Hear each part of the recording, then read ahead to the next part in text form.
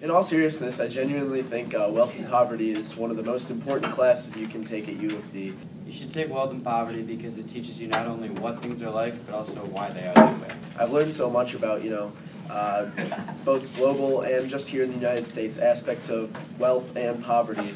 You really get to learn the reality of America. It truly shows you what's going on in the world that we live in. I think it will be very interesting for almost anyone, regardless of any political, economic, social backgrounds you may have. It was definitely one of my most impactful courses at all of U of D.